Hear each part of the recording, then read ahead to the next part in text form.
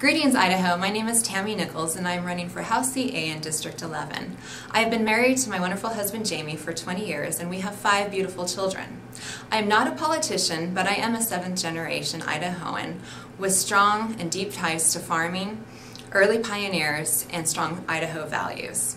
I graduated from BYU, Idaho, am a business owner, and run a small family farm.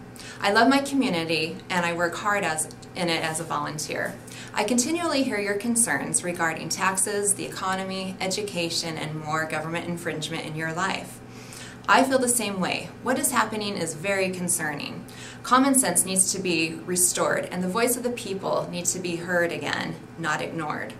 This is why I'm running, but in order to change the path that we are currently on, I need your vote on May 17th.